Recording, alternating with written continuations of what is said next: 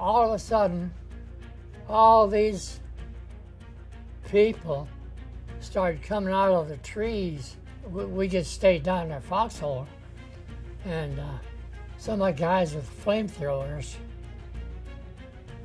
took out the tanks, and this mortar landed and hit my buddy and just tore his tummy apart. Made you realize that life can be taken away in 3 seconds. And our Sherman tank, he just went and just run over top of him. It was amazed that Sherman would take out their cannon. Warning, the frontline testimony you're about to hear is, at times, extremely graphic. The realities of war are often difficult, but it is vitally important that these stories are told and the lessons are learned. Viewer discretion is advised. Before the war broke out, what were you planning on doing with your life? What was your dream? Oh, I don't know. There in Sacramento, and when I went to high school, I was a junior in high school, and before Pearl Harbor. And I wasn't really, I didn't have a major on my menu. I played tennis and soccer. I was too small for basketball, and not heavy enough for football. So I was on the lower guys in the sports racket, or bracket, I guess. But and could you please tell us, how did you hear about the attack on Pearl Harbor? What were you doing? We were in class, and it was announced over a so-called loudspeaker.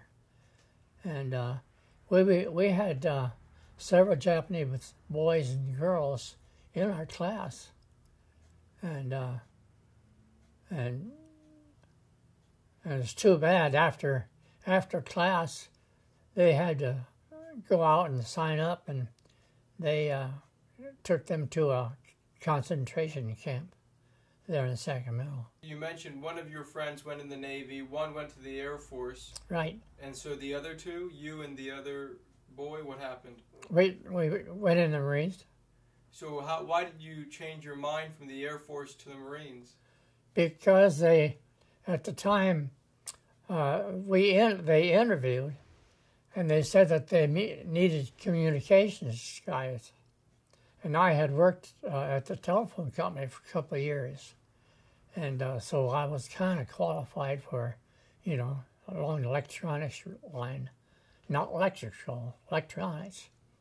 So when they told us that they needed radio operators, I figured, hey, that should sounds be all right. So that's why I signed up for the Marines. And so after you signed up for the Marine Corps, take us through what happens to you, please. We went to San Diego through boot camp. And then again, we went, after boot camp, 3 months, we went to radio school. And of course, that was another 6 weeks. And we learned about the radio that we would carry on our back. And it was 22 pounds. And I weighed about 150 pounds. I don't know how I did that. I often look back at how in the world did I carry that radio. For those who don't know Mr. Nelson, can you describe the role of a radio man in combat? What are you expected to do? Well, they told us before we left, and also aboard ship going over. We went straight to New Caledonia first, and we were there a few weeks. And they told us that we would be following at least a second lieutenant or a first lieutenant, and that we would be the only communications between him and his company. Because if we were in a foxhole 20 or 30 feet away, he needed some way to contact that sergeant in charge of that particular platoon. And they told us about that. They told us how we would react, and they would stay right with the lieutenant. And once we got our lieutenant, then probably we would pretty well follow him through that particular invasion. Can you explain how the radio actually functioned? Oh, we just had a little, we had a mic, and you could run code if you wanted to, but the mic was audio, and all you do is just press a button, and the radio was on, and it transmitted to whatever frequency you had. And I could reach back over my shoulder and turn a switch and put it on one of 4 channels. So if I wanted to talk to Company B, that's where I'd go to. Or if I wanted to, I had a message for the lieutenant in the C company, I would move the little radio switch to that frequency. And what were the messages that you were relaying? Can you give us some examples? Oh, that's like, this is A company. We're receiving fire from this hillside. Would you lay down a barrage of mortar or artillery and concentrate on that particular? And then the lieutenant would give me, it's a Hill 405 or whatever, and that's the kind of message I would relay. And tell us about your assignment. How did you join your unit, and what unit did you eventually join? Well, when we got into Brisbane, Australia, that's where we were assigned to. I was assigned to the 1st Battalion. And there was some guys assigned to what they call the headquarters. And from the headquarters, they had guys that would relieve us in the field. And then you would go back to the headquarters and wait for the next invasion. And for the record, could you please tell us what regiment and what division were you a part of? I was at the 1st Battalion, and the battalion had 3 companies of 30 men, and then the regiment had 3 battalions. So I was with the 1st Battalion, the 5th Regiment, and of course the 1st Marine Division. So you joined the 1st Marine Division in Australia. They had just come back from Guadalcanal. Right. Tell me, did some of the veterans of that campaign tell you about their experiences? Some of them. Some of them guys didn't want to talk about it, you know. It was their first experience. And we didn't learn too much about, you know, the guys.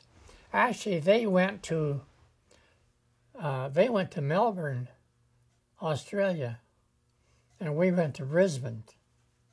So it took, you know, like 6 weeks to get together and to form a unit. I didn't know what unit I would be with. One unit, I went with a tank battalion, and I was a radio man, and I kept radio with the tank radio men, and we would a patrol would follow that tank across a particular valley, or maybe a half mile. At one time, we were going along and we went down across kind of a little creek, and pretty muddy. And all of a sudden we started getting shells from the back side. So we turned around and here embedded into a cave. It was only about, I guess you could call it mountain. There's a ridge, maybe 50 foot. We had just come across it. And we went out in front, and here the Japanese were in caves into that ridge. And they started firing us machine guns, and I think there was 7 guys killed before we was able to turn the tank around, and out of about 12. When we come to a cave, there would be quite a number of Japanese soldiers in that cave, and they would throw flamethrowers and hand grenades. And of course, we couldn't penetrate real deep in the cave. We didn't know how deep it was. So towards evening, they would send a lady out, and she would have a hand grenade underneath her arms. And when she got out there, she'd hold her open her arms, and of course she'd be killed. But sometimes one of the guys would realize what she was doing. Do you remember where this was, sir? This is on Peleliu. Did you ever see the Japanese caves get buried? You know, instead of the entrance getting dirt piled up? Yeah. Can you tell us about that in your words, please?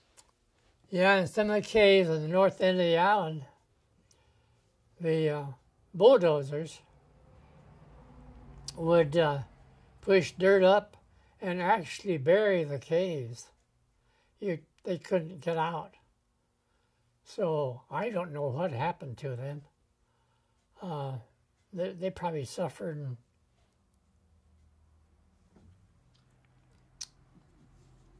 starved to death, probably. So before we get more into your experiences, let's do it chronologically, if you don't mind. So after Australia, take us through how you guys get to New Britain. We left Brisbane.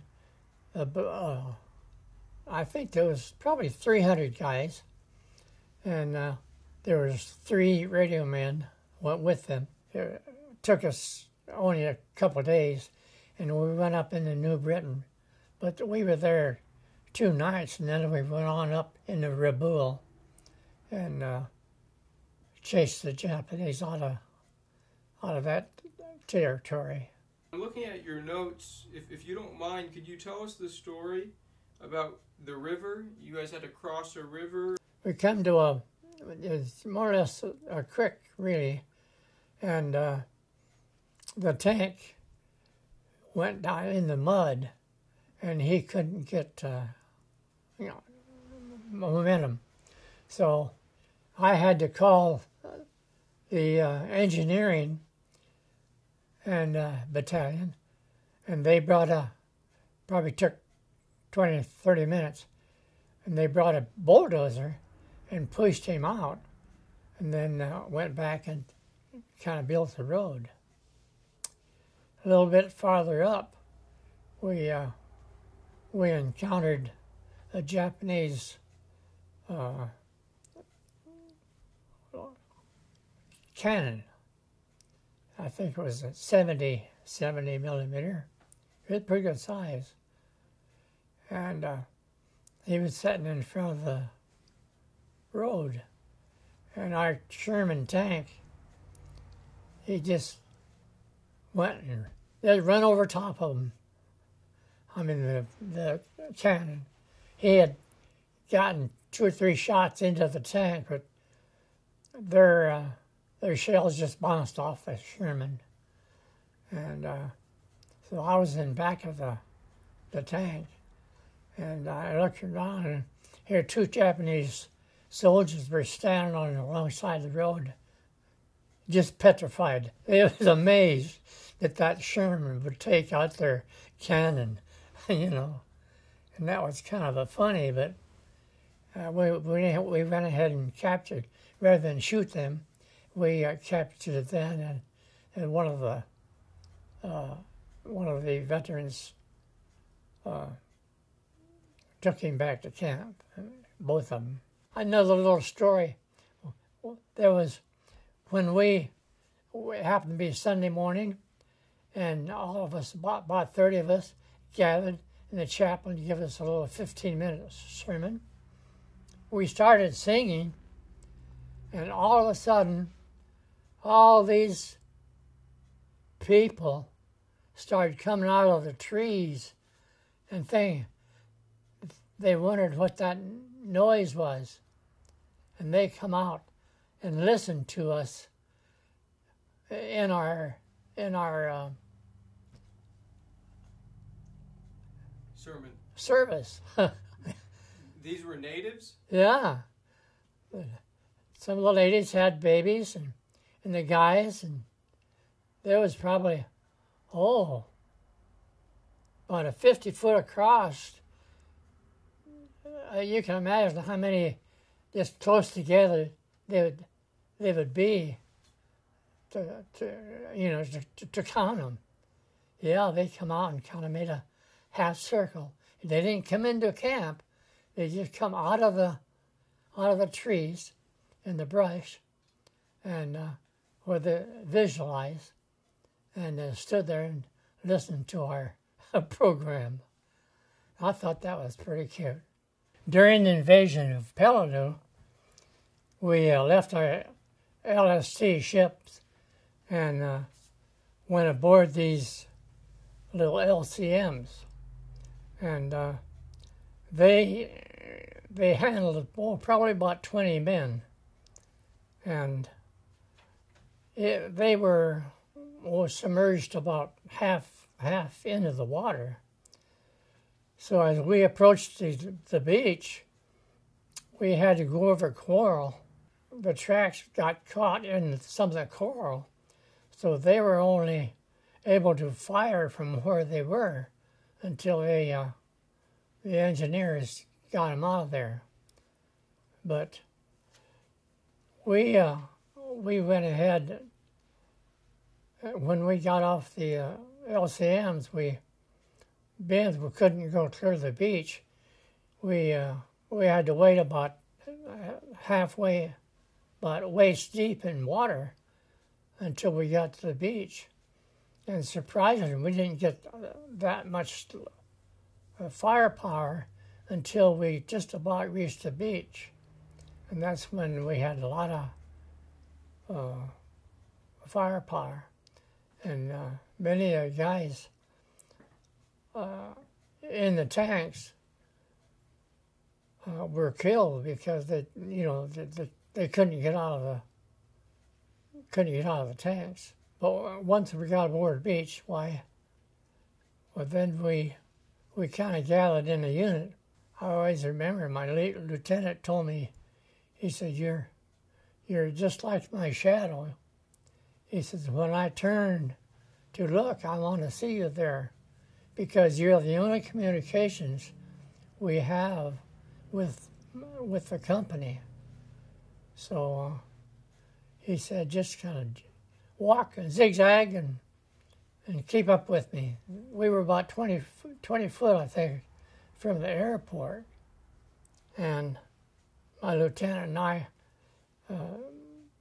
got in one of those craters, and we were waiting for more orders, and somebody yelled tanks, and my lieutenant stood up and he could see tanks coming across the airport. So he says, "Call the tank battalion." So I called, and we had 3 tanks, 3 Shermans. I called us. He said, "I'll be there in about 3 minutes." And so sure enough, he finally arrived. But by the time he arrived, the Japanese tanks, they're real small. They approached the edge of the airport, and we just stayed down in our foxhole, and some of the guys with flamethrowers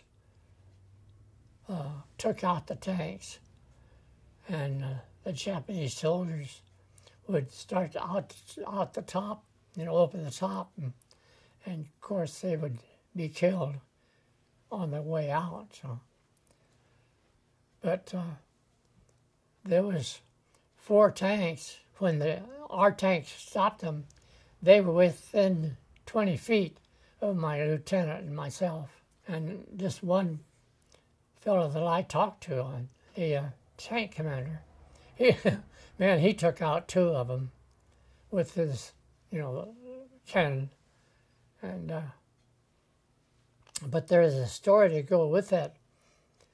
Years later, when I was volunteering with the Veterans Association here in Roseburg, a fellow come in and asked for, he said, do you have a Nelson here? And the clerk or nurse, yes. And so I went out in the lobby and talked to him. He said, well, you don't know me, but he says, I got your name, and whenever I visit a VA, I always ask for you. But he was a tank commander, the one that I had called. And here, 70 years later, we met again. Quite a coincidence. So what did it look like? You mentioned that flamethrowers took out some of the tanks, and then another American tank took out some of the Japanese tanks. I mean, can you describe what did that look like from your perspective?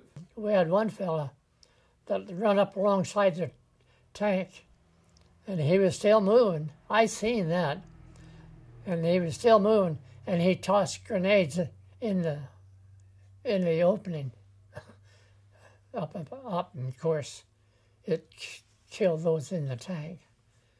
But was that at the airport at the same time? Yes, at the airport. Yeah.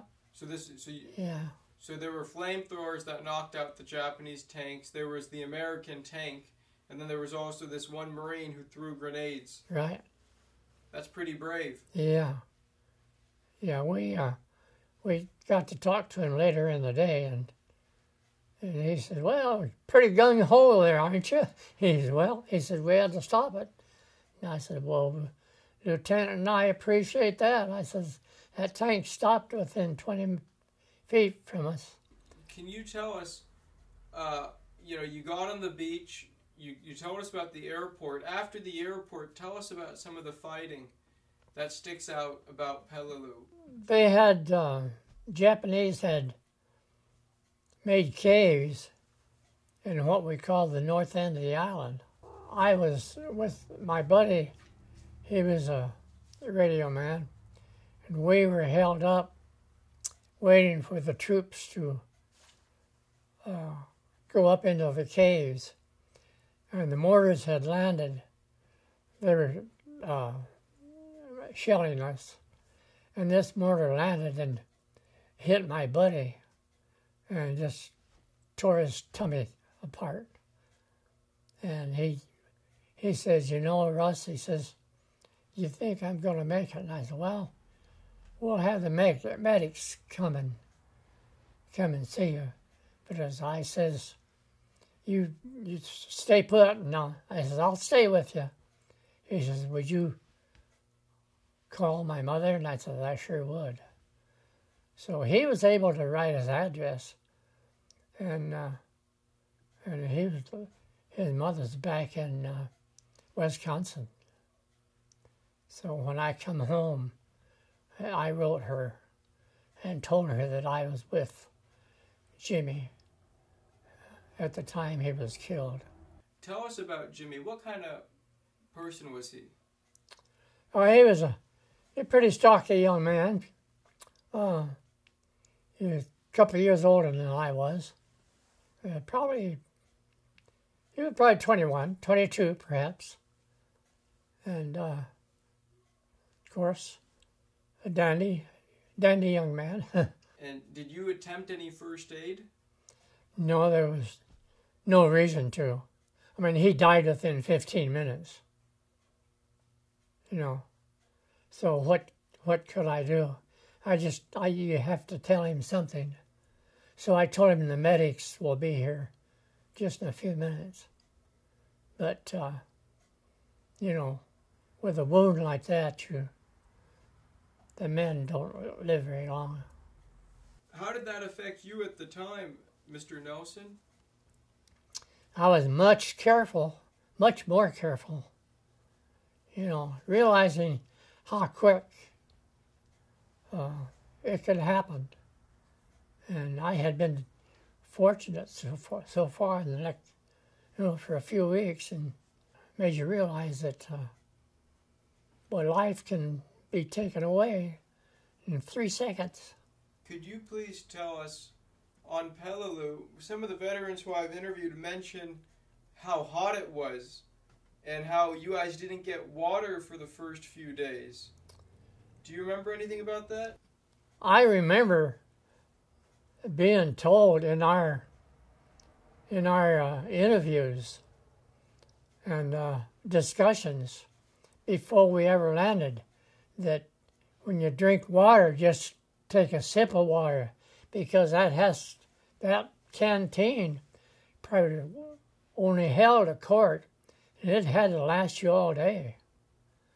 And what had happened, probably some of the soldiers, they drank it like a beer, you know. Okay, it's souvenir time. This is Japanese, what they call a Japanese sniper rifle. And I found it in one of their camps. So I went ahead and put it in my sea bag and brought it home. It is bolt action. And this is the bayonet that attaches here on the rifle. And can you show us where it goes, please? It goes right in here.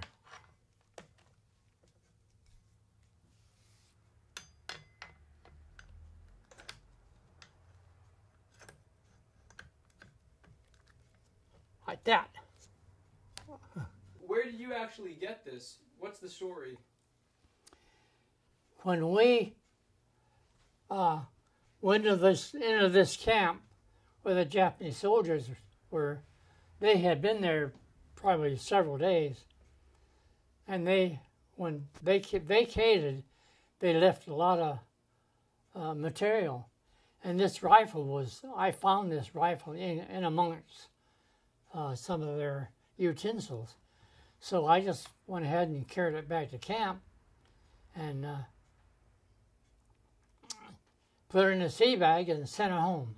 On the next island of Okinawa, we were walking along and we got a lot of fire, sniper fire.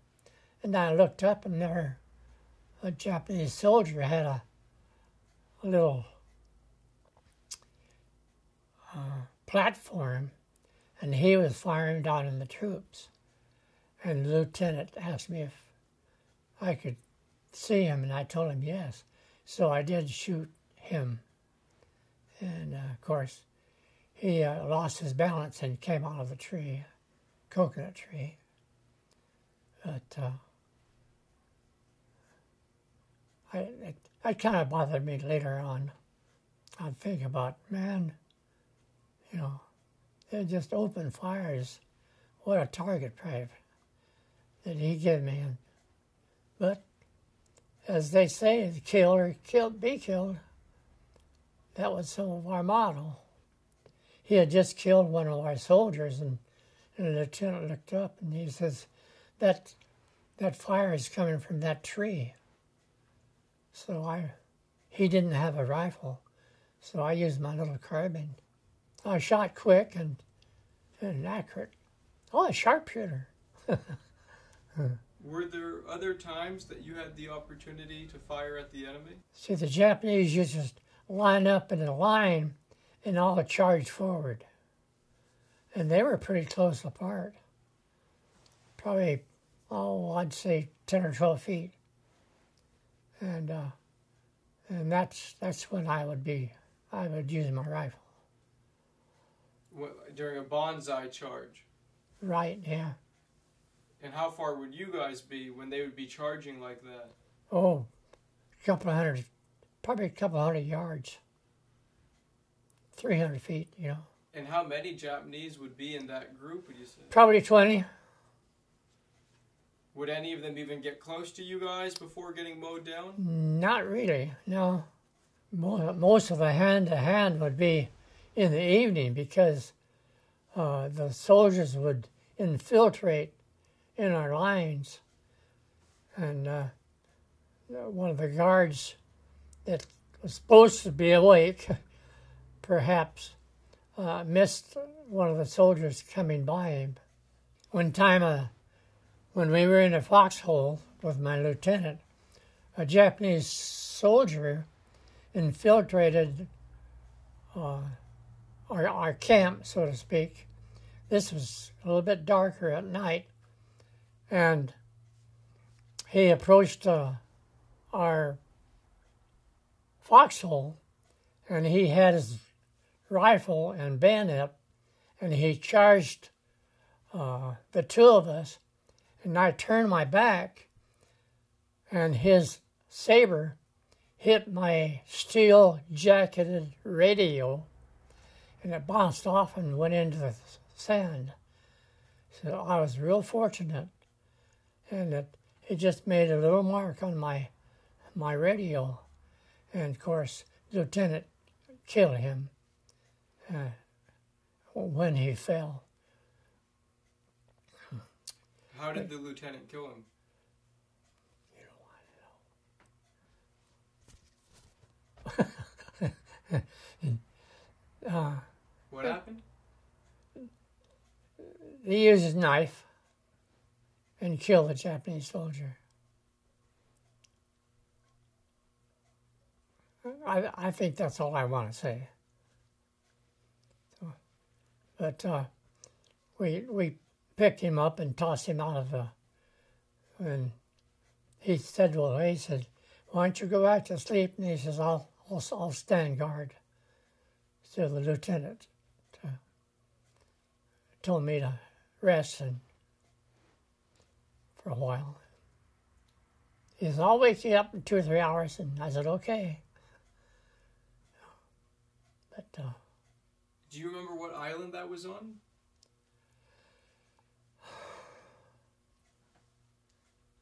That was on Peleliu.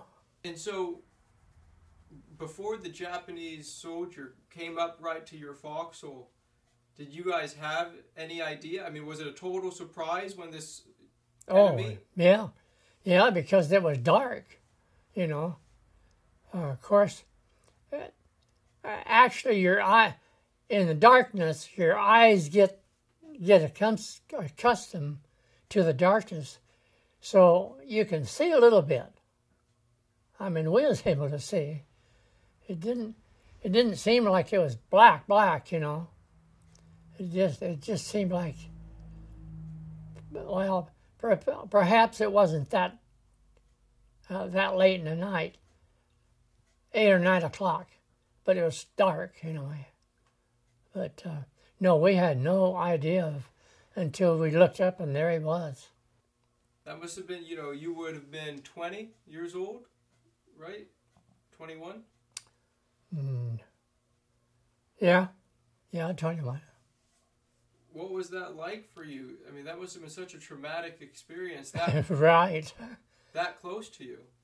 That's right. Well, here again is in my second close engagement, of death, so to speak. I don't know. I just, it's part of war. It didn't affect me like it did some of these young men coming home now. I don't know. I think they have a different mindset than us guys did in the First World War. And not to put them down, After the Peleliu invasion, after we secured the island, our next invasion was Okinawa. And, of course, we didn't know what island it was we were going to until about halfway there. But we sailed for several days, and when we reached the island, the Navy was bombarding the island, and so they stopped when we started getting aboard our LCMs. But we went aboard. The watercraft, and we had no resistance, no rifle fire, no mortars, or nothing going into the island and on the beach. So we landed, and right away the ship started sending out our supplies and our tanks. They arrived that morning and that afternoon, and so I don't remember when we first encountered the Japanese, but we had went into the island quite a ways. And here again, there was a airport, and the troops had already went across the airport. And the Americans. The Americans already. Yes, our troops, and but there were no sniper fire or nothing. The majority of the fighting on Okinawa ended up in the south end, from the center on south, because down south is where the Chino, what do they call it, Chino? The Shuri line? Yes, the Japanese headquarters. This place was, we surrounded, and it was Shuri Castle. And that's where the Japanese units were, and there was quite a bit of fighting there. When they went into the castle, when they started in the building, they had realized that the commander had killed himself. Here's another souvenir.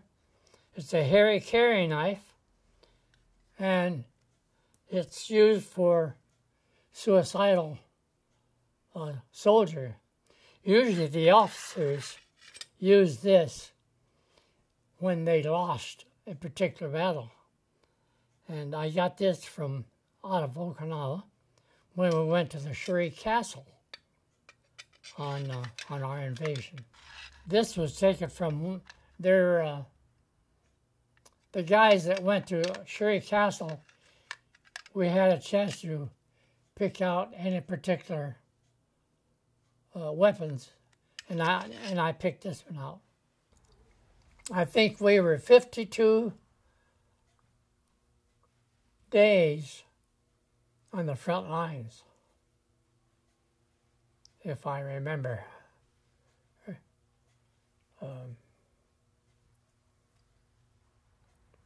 And that was without relief or anything. That was day by day fighting and encountering the Japanese soldiers. So that was a long time. So tell us about the civilians on Okinawa, please. What do you remember about them?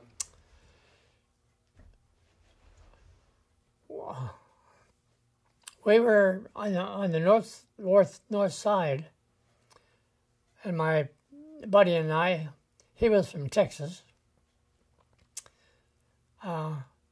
We went into one of the houses, to make sure the civilians were captured, And we ran into this room, and the rug moved. So we took our rifle butts and punched it through the carpet. And then a little old man, he raised up and held up his hands. So we gave him an apple and a candy bar and told him it was okay. And we didn't hurt him. So, but we encouraged him to come out with us so that our units could take him back, where the occupation forces were, or the civilians were being held. But he was real happy to get that candy bar and apple. He probably hadn't eaten for several days, I'm sure. But he was well in his 60s, I would say. But that's the only one that I had really encountered. Some of the veterans who I've interviewed, they mentioned at nighttime a lot of the civilians would try to move, and sometimes you guys or some of the American outfits thought it was Japanese soldiers and would open up. Well, we knew about it, but I mean, we wasn't engaged with that group.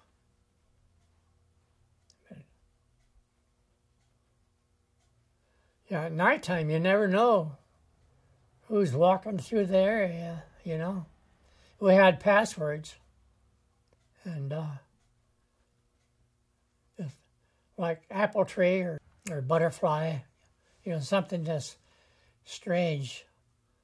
And but each day we'd get a code to go by, to be with.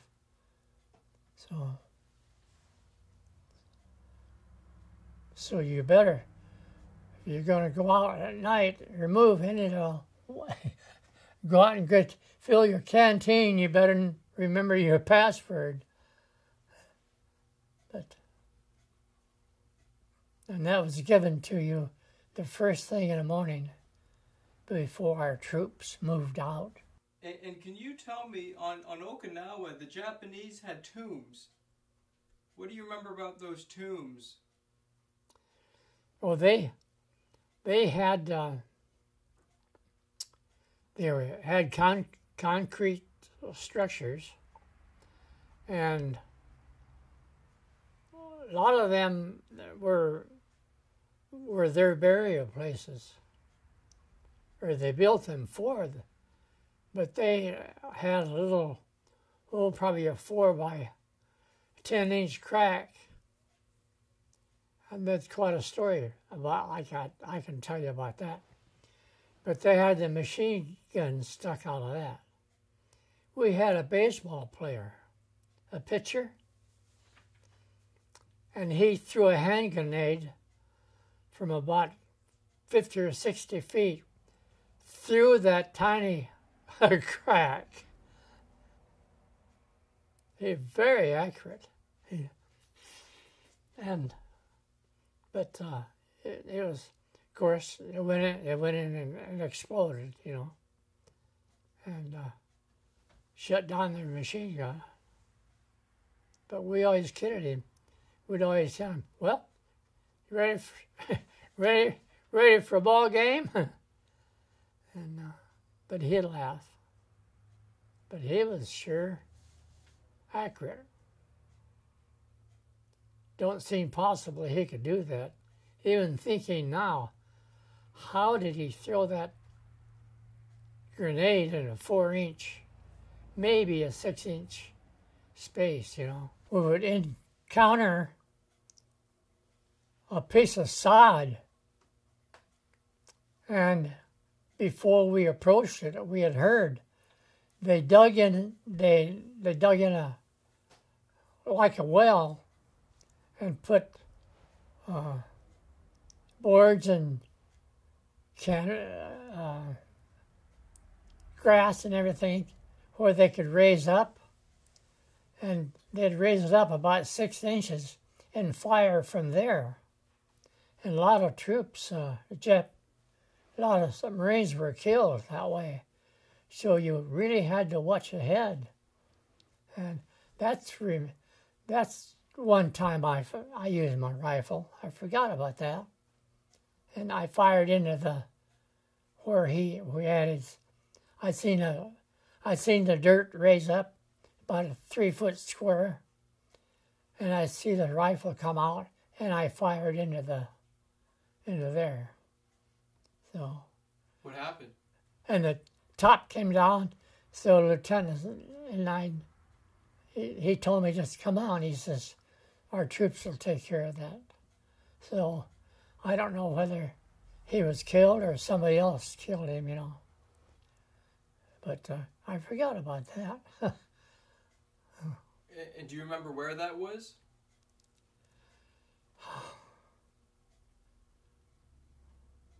I think that was on Okinawa. And so they would have these little hiding holes. Right, yeah. And you couldn't tell until they lifted up? Right. I mean, it blended right in with the grass and the sod, and pretty scary. Very. Yeah. And they would be about, maybe 50, 60 foot apart. And they kind of knew where the troops would be coming, you know, because of the landing places. They knew the hazardous, you know, so they knew that the troops would be coming up within that 100-foot space or something. And that's where they built their, of course, they had built them long before we invaded the island. Did you have any experiences with the Japanese planes? Were you on any of the islands? Were you strafed or bombed? Yes, on Okinawa Island. We had. I was with a company, and we went up into one of the barracks, and we was going to set up there and stay overnight. A small plane, like the size of a Piper Club plane, came over our area, and we thought they was going to, you know, strife with, but evidently he had no rifles. And he came, and I looked up, and he was within 50 foot of me. He was real low, and I could just about see his helmet and his face, and he looked at us. So just as he started to leave us, we started firing on him. And we heard later on that he had crashed about a mile out of our area. So evidently, some of the big rifles must have got into his gas tank or something, I suppose. That was pretty scary, yeah. So are there any other close encounters that you could mention, things that stick out during your whole time overseas? New Britain, Peleliu, Okinawa, are there any other close calls? During the last 3 weeks of Okinawa, I was assigned to the radio jeep, and I had parked right in back of a real cliff. It was about 50 foot high. Oh, no, about 30 foot high. And I parked the jeep, and I dug a foxhole right beneath the dirt, you know, the ridge, and I dug a foxhole there, and of course I was all alone, and the other guys were around underneath the caves and various places, you know, all within maybe 100 square foot. But I was laying there, and I could hear people talk. I could hear noises. So I stood up, and I was going to call to the guys to be quiet, you know, to give away our thing. And the closer I listened, it was the Japanese calling or talking. And they had undermined that whole ridge, and you could hear being as I was that close and that deep in the ground, there was no interaction of noise around me, so I could hear through the dirt, you know, and probably it was probably about 4 or 5 foot deep, I'm sure. They wouldn't have dug too far out, you know, to open. But they started dropping mortars in there, and the mortar landed on our unit, and the shrapnel come over and took out my generator underneath my Jeep.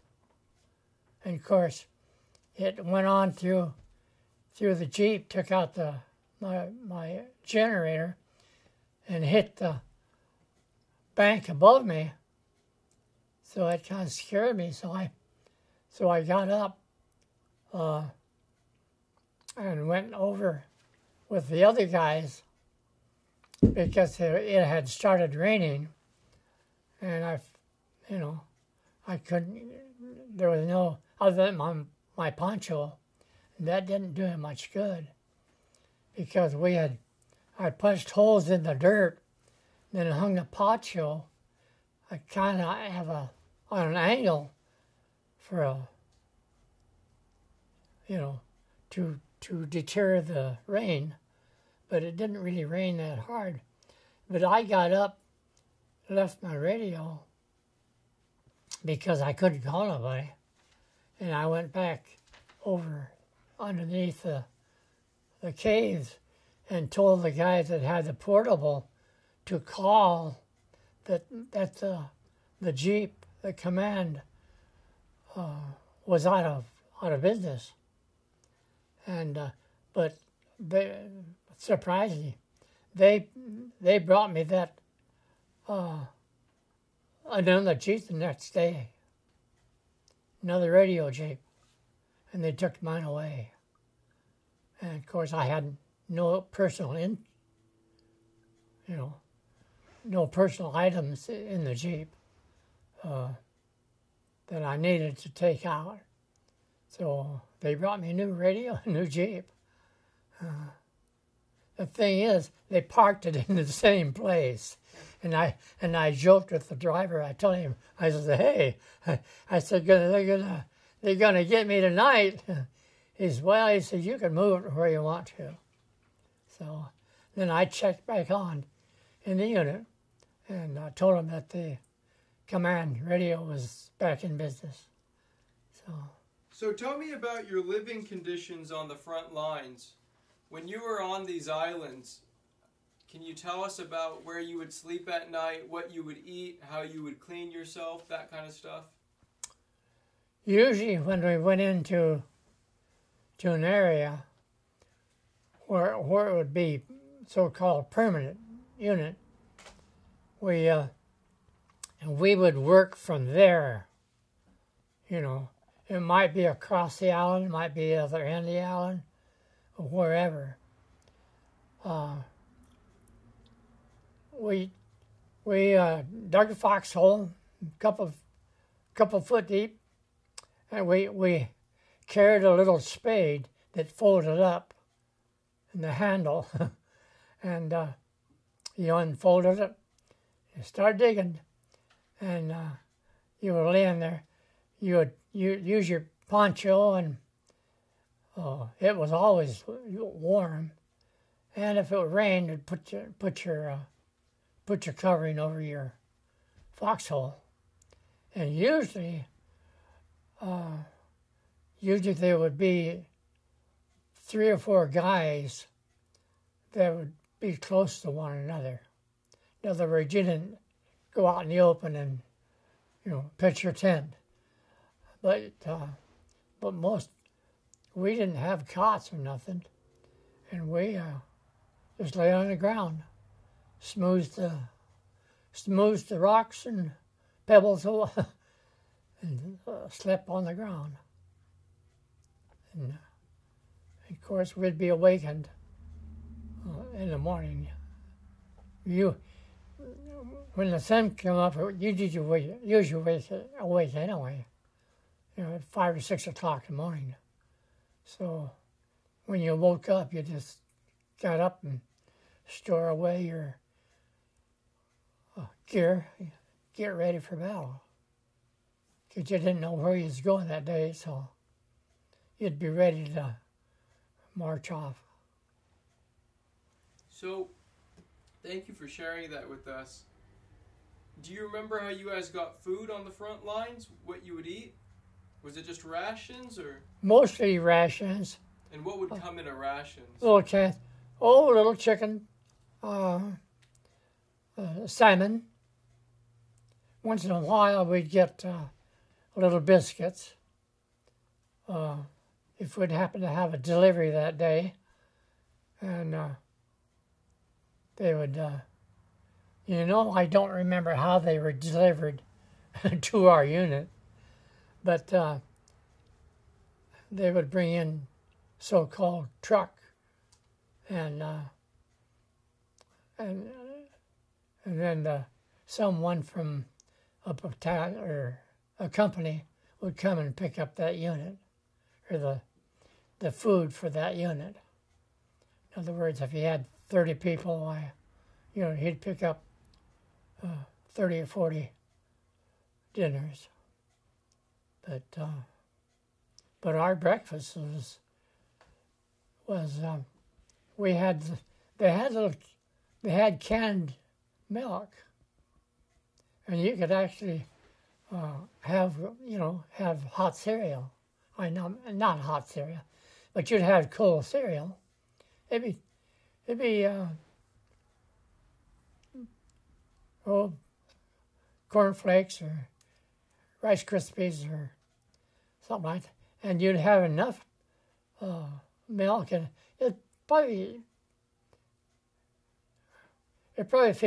be a cupful of milk, and it wasn't like the good old-fashioned Nebraska cream that we used to have, but it would be eatable, and it'd fill our need. So after Okinawa, sir, what happens to you? Oh, after we secured the island of Okinawa, they had dropped the bomb on Japan, but we were still fighting for about 2 weeks afterwards. There were Japanese soldiers coming out of the caves, and somehow they got word that the war was over. And except one unit was several weeks. A whole company and a lieutenant finally come marching out of the caves down the valley and turned himself into a Navy commander on the south end of the island. And so anyway, after we was secured a few units like that, then we went aboard ship and went to China. And we went into Tientsin, China. That was a port, a Navy port. And from there we went to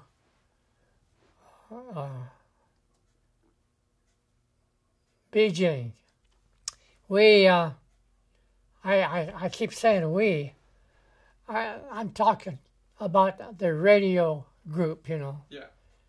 And there was 4 of us, and we I don't think we paid rent, but we moved into this actual house, and we set up our radio.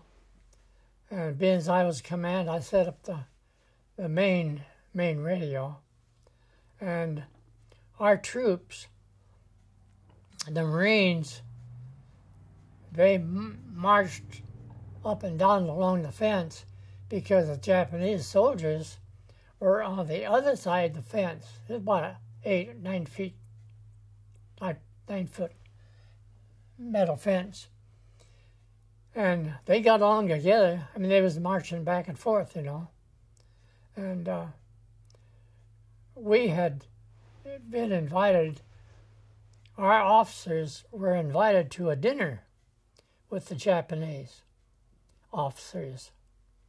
So my buddy Marine from Wisconsin, Kino, him and I went with them with 4 of our officers, and we sat around this big pot, so to speak, and they cooked the meal right there.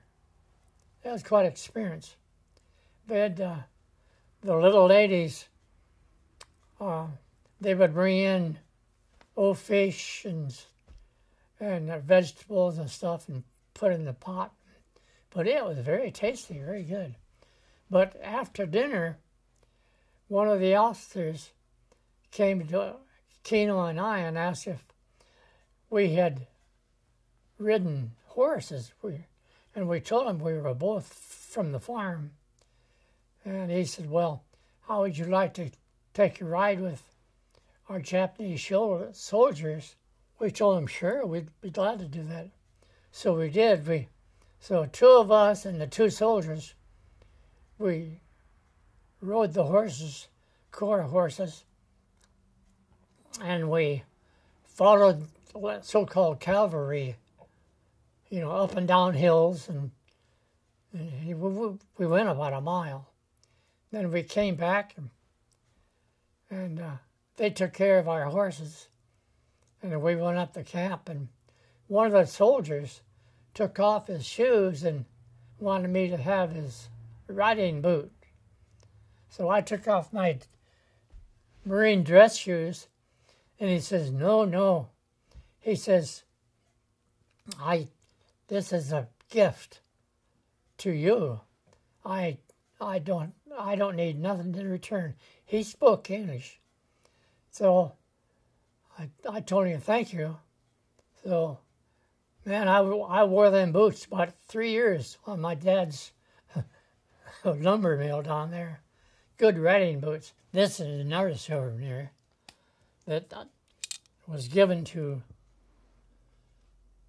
a couple of us. This is a Japanese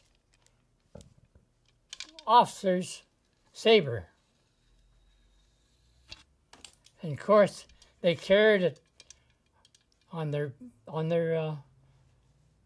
waistband. I received this.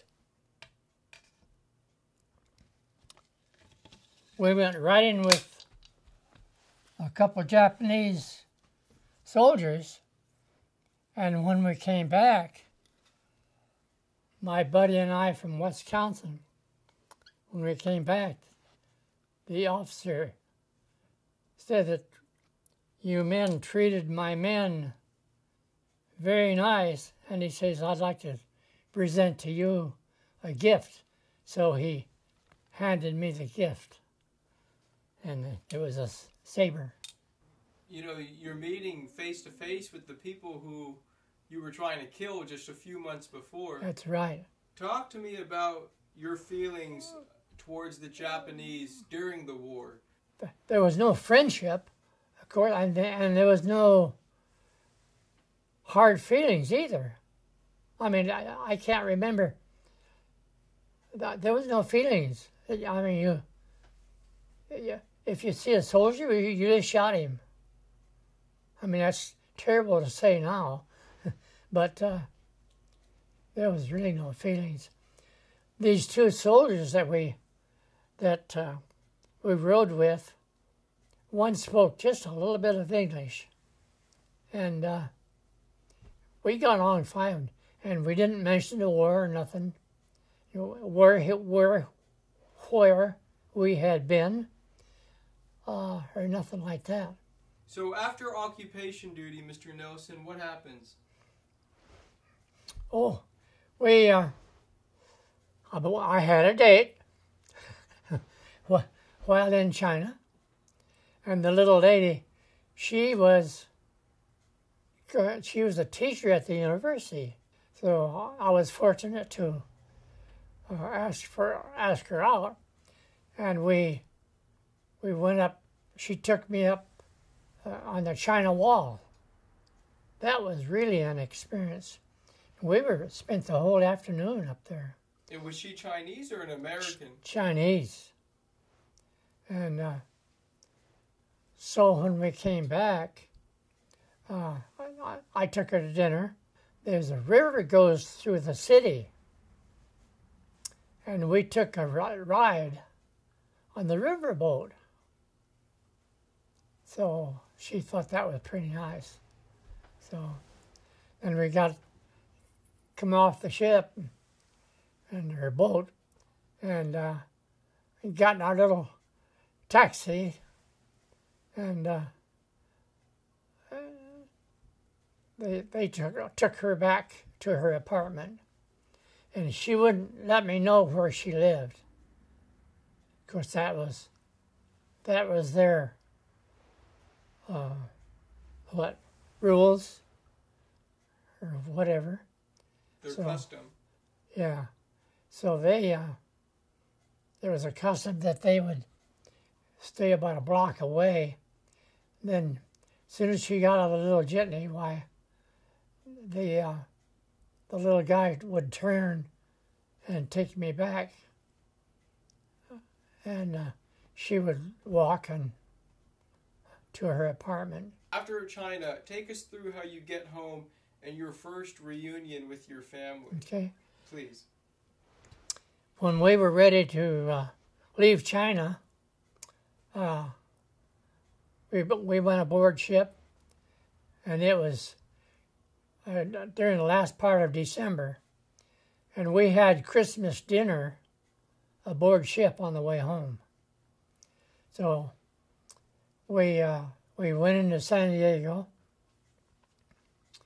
and from there we went to, they had a kind of a Marine headquarters there, where you didn't go back to San Diego, the base. They had the units right where you check out, and you would go right home from there. With the four of us, for the Marines, when we got discharged, we went to Chico, California, where the university was. And then the fellow took the car back to the rental unit there in Chico. And of course we paid for the rental. But we stayed overnight, couple of nights, and we had a couple of dates there in Chico. And then my two friends said, "Well, how you going home?" And I said, "I don't know, grab the bus." Oh, he says, "Let's take us. We'll take you home." He says, "We've never been to Oregon. They lived in Chico, and his father was a dairyman. He had the dairy for the Chico city, and so we got in his little VW, and he brought me clear to Oregon, clear to Grants Pass, and my folks had bought 500 acres of timber from Sacramento. They moved up here, and so the road was about a mile back up into the timber. So we got about halfway, and our little VW got stuck. he kind of run off the road because it was a dirt road. Dad built it, and so we got out and lifted it up, set it over out of the fuel tracks, and we went on to the folks. So I told him, I said, "Why don't you guys stay over?" He said, "No, we better go back." It was probably 11 o'clock, 12 o'clock. He said, no, we'll go back and have something in Grants Pass for lunch. And so we greeted each other, thanked each other, got each other's address. And my folks came out to, and Dad met the boys and told them thanks a lot, and I wondered if he could pay the gas, and they said no. And said no, our dad already took care of this, because they knew it was bringing a veteran home. So I don't know. We just got together. Mom cried. I'd been gone for 3 years, and surprisingly, Dad said, well, first chance I have, he says, you can go in and buy you a new car. And I said, well, I don't know if, I sent Mom money home, and she had saved every dollar that I sent home. I only got $54 a month, and she sent every dollar, and Dad put enough with it I went down to Sacramento and bought me a 41 Chevy, brand new. And that was pretty nice of her, You sent the money home for them? Yeah. Not expecting them to save it? No. Well, I figured Dad would, put some in the bank. Or, man, they didn't need any money. They was doing fine, in his mill. In fact, he hired a couple people. My 2 brothers worked with him, and he was doing fine. Can you tell me more about your emotions when you got out of that car and you saw your folks? Oh. After everything you had gone through? So I just ran and hugged Mom, and of course Dad was right there too. So, but and your brothers? Good to be home. Your brothers who were in the service, what happened? How did they get home? Were they already home? Yes. Yeah, my brother Jack, he was in that weapons platoon. And yeah, he'd come home. He beat me home. They left about the 1st of December. And I have a picture of my unit standing waiting to go aboard ship. Did you have difficulties readjusting to civilian life? Not really. Not like the other guys did. No. Did you have nightmares? Once in a while I had dreams of my buddy, and also the bayonet, into my radio unit. But I'd wake up and wherever I was, I'd get up and walk around out in the kitchen and come back. But I was only single for a year. Got home in March and we got married in November. How did you meet your wife? With a cafe in Grants Pass. She was waiting on tables, and I asked her for a date. I think we dated about 3 times. So then my folks had not been back to Nebraska, so I told Dad I would break in our new car and take him back to Nebraska. And he said, okay, I'll pay for the gas. So I done that. So he drove part of the way, and we was back there a couple of weeks. And then when we came back, I had brothers and sisters in Iowa. There was 8 of us in the family. 4 sisters and 8 brothers. And most all of them were alive.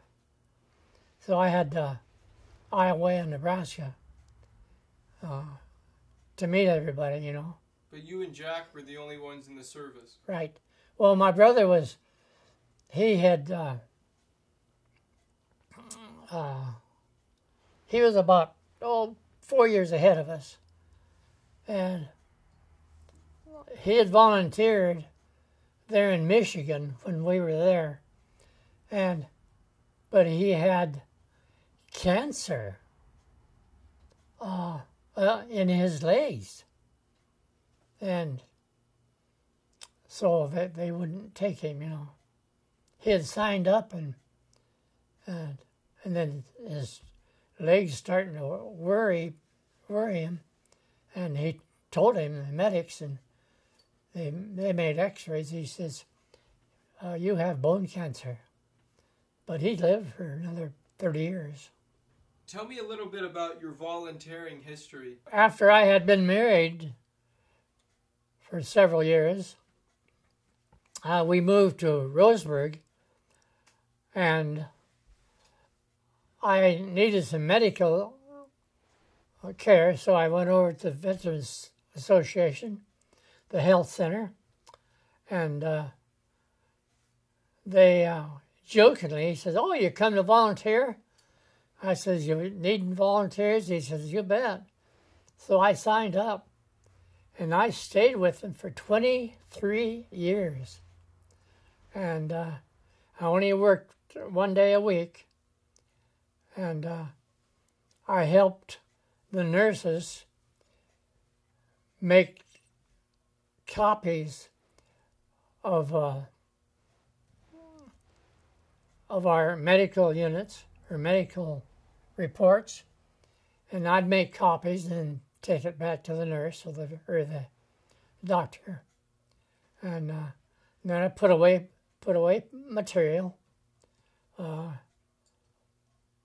I use the computer once in a while, only on a limited time, and then I volunteered usually in what they call a clinic, and they had blue,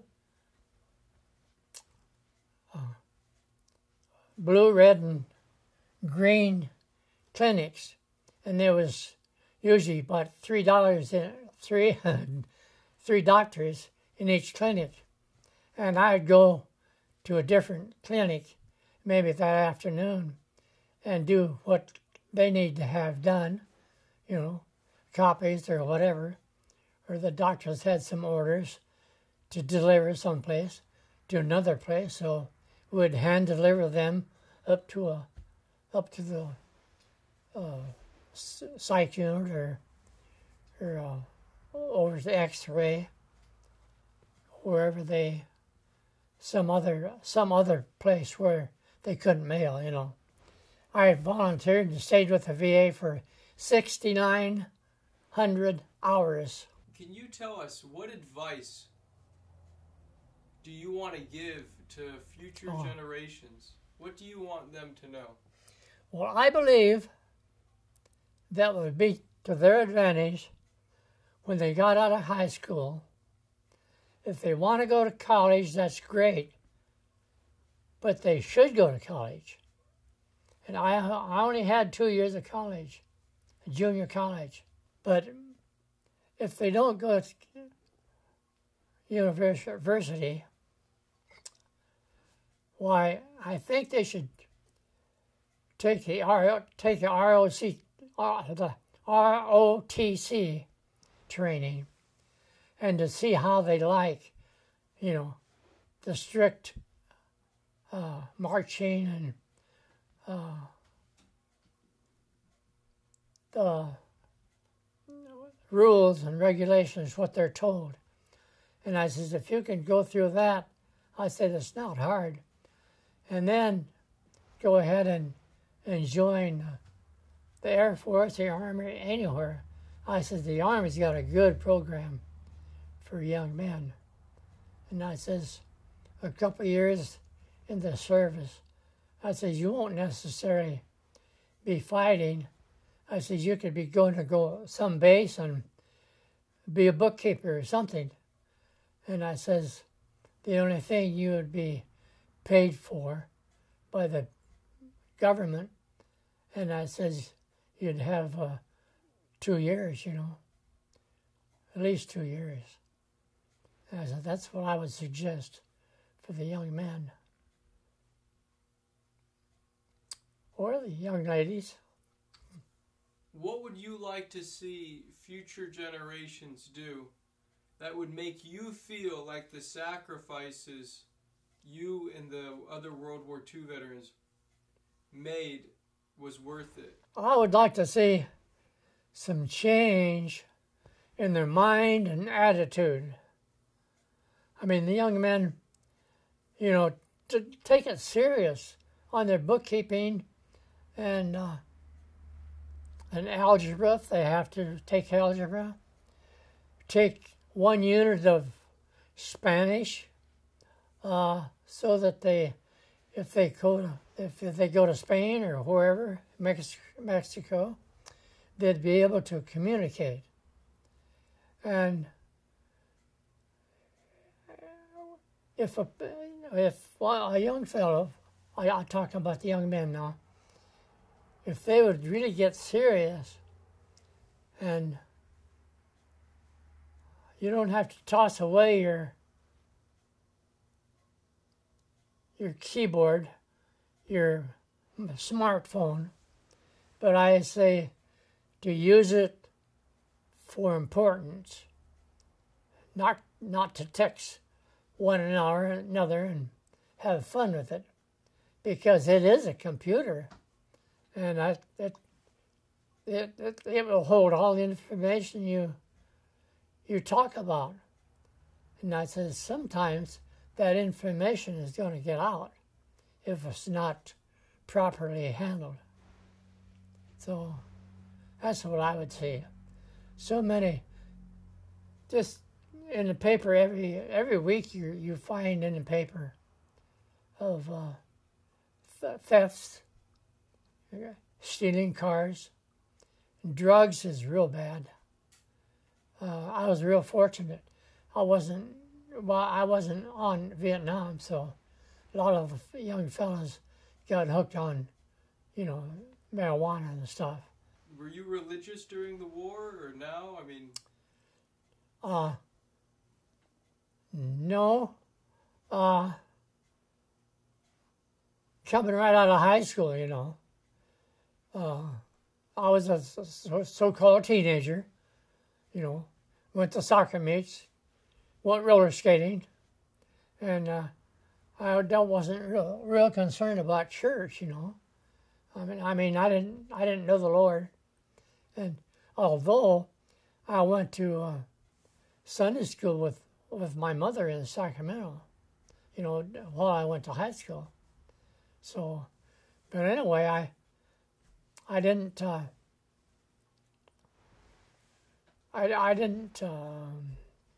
the Lord until after we got married and we settled down and decided we better get with God and let Him take us through life, And my wife was all for it, and so we joined a little church. And over the years, while we was in L.A. What kind of man do you want people to always think of you as? Kind, passionate, gentle, forgiving,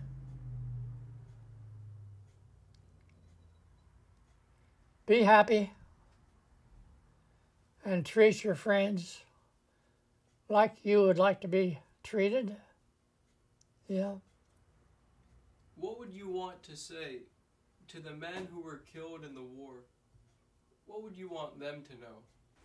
That they give the lives for the United States, for America, and